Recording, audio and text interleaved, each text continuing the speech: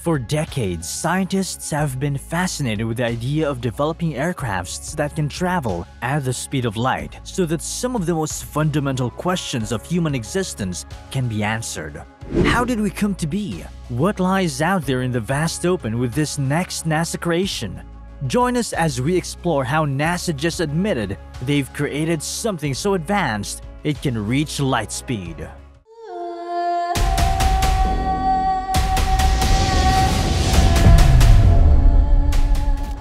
First up, what exactly is light speed? As its name suggests, light speed is the speed at which light travels through a vacuum. It's approximately 671 million miles per hour. You cannot imagine how fast that actually is. It's the fastest speed at which anything can travel and is the fundamental constant of nature. According to the laws of physics, only electromagnetic waves such as light, radio waves, and gamma rays can travel at the speed of light in a vacuum. These waves are known as massless particles, which means they have no rest mass and can reach the speed of light. These waves can travel through a vacuum such as space without any resistance or interference. Particles with rest mass such as protons, electrons, and atoms can never reach the speed of light. Even though they can be accelerated to very high speeds, they will always be traveling slower than the speed of light in a vacuum. Because of its incredibly high speed, light is often used as a reference point for other velocities in physics. For example, the speed of an object traveling through space is often measured in terms of how fast it is moving relative to the speed of light. The speed of light is the maximum speed at which energy, matter, and information can travel in the universe, and it is a fundamental constant of nature. According to the theory of relativity, the speed of light is a fundamental constant of nature, as it is the fastest speed at which energy, matter, and information can travel in the universe. However, as an object approaches the speed of light, its mass increases, and an infinite amount of energy is required to accelerate it to the speed of light. Even the fastest man-made spacecraft, the Parker Solar Probe, which was launched in 2018, is only able to reach speeds of up to 430,000 miles per hour, which is a tiny fraction of the speed of light.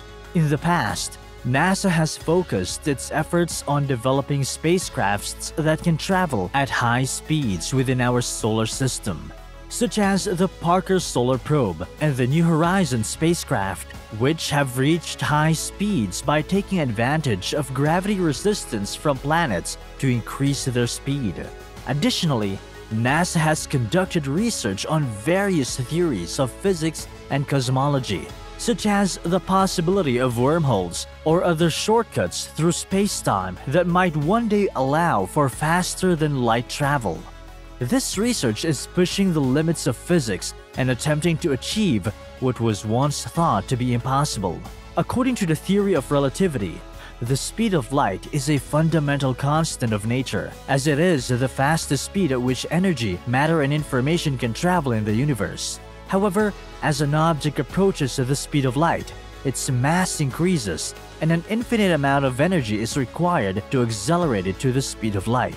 In 2012, during Dr. Harold Sonny White's presentation to NASA for the research on developing advanced propulsion technologies for space travel, NASA developed the Advanced Propulsion Physics Laboratory, also known as the Eagle Works Laboratories. The laboratory's primary focus is on developing advanced propulsion technologies for space travel, including those that could potentially allow for faster-than-light travel.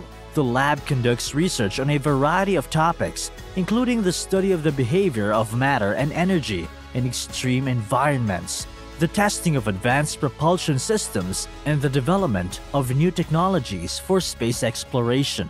The lab also conducts research on physics theories, such as the possibility of wormholes or other space-time shortcuts that could one day enable faster-than-light travel. It is led by Dr. Harold White and his team, who are investigating the feasibility of these ideas. In the past, the research conducted by the Advanced Propulsion Physics Laboratory may not have had immediate practical applications, but it was still significant because it addressed questions that other scientists had not yet considered.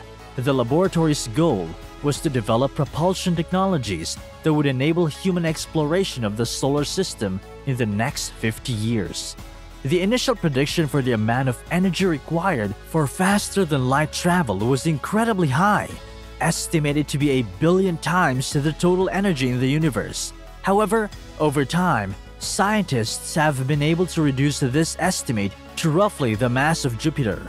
Dr. White's proposal was to design a warp that could potentially reach the star Alpha Centauri within a few weeks at a cost similar to that of a car.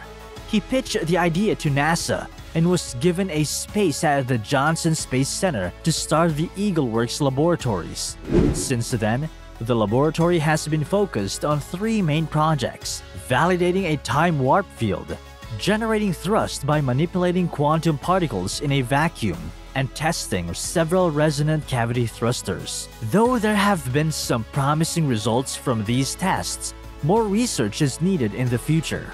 The laboratory quickly rebuilt an instrument called the White Dude, a warp field interferometer, to measure the very small changes in space-time that will be required for this technology.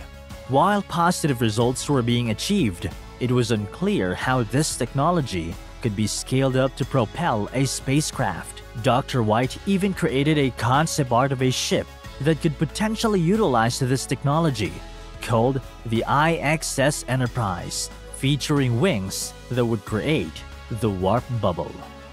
While Dr. White did pave the way for future scientists to make future discoveries that could allow NASA to develop an aircraft that would travel at the speed of light, NASA engineer David Burns was next in line to further this research. He proposed a new concept for an engine based on an electric motor that can travel at the speed of light without the use of any propellant. The EM drive, or electromagnetic drive, a proposed propulsion system that would generate thrust without the need of any external fuel source. The idea was first proposed by Roger Shoya in 2001, and it is based on the concept of using microwaves to create thrust. The EM drive has been considered a violation of the law of conservation of momentum and other physical principles, and it is often referred to as the impossible drive by the media. However, recent scientific studies have shown that the EM drive can create thrust, although the reason for this is still not understood. Based on this concept, Burns has come up with his helical engine, using a combination of high-tech particle accelerators such as those found in the Large Hadron Collider and taking advantage of the way mass changes while traveling at the speed of light. The engine of light, also known as Burns' helical engine, has the potential to travel at 297 million meters per second. Burns explained his theory using the metaphor of a weight inside a box threaded on a line with springs at either end. There's a significant possibility that the helical engine could revolutionize the way we travel through space, as it will cut the amount of time it takes to travel between planets and even galaxies in half. Martin Tajma, a researcher at the Dresden University of Technology in Germany, has performed tests on the EM and came to the conclusion that if a spacecraft were to travel at the speed of light, time on board would appear to move much more slowly. Time on Earth moves more slowly. This could cause major problems for the crew, such as aging at a slower rate than the rest of the universe. This concept has been explored in the hit movie Interstellar, as has the impossibility of detecting obstacles while traveling at high speeds. The speed of light would make it impossible to detect obstacles in space, such as planets, stars, and other celestial bodies, which could lead to catastrophic collisions. If these recent developments are successful in creating vehicles that can travel at the speed of light, it would open a vast array of possibilities for scientific exploration and discovery. It could equip astronauts with the ability to travel at the speed of light. Scientists could explore distant galaxies and study the formation and evolution of stars and planets. It is important to remember that aerospace technology is constantly advancing, and it is not impossible that a faster-than-light engine may be developed in the future. There was a time when we used to believe that it was impossible to develop airplanes, and look at us now. It's certainly possible that an aircraft that travels at the speed of light will be built soon. The only question is, when? Thanks for watching. We'll see you all next time.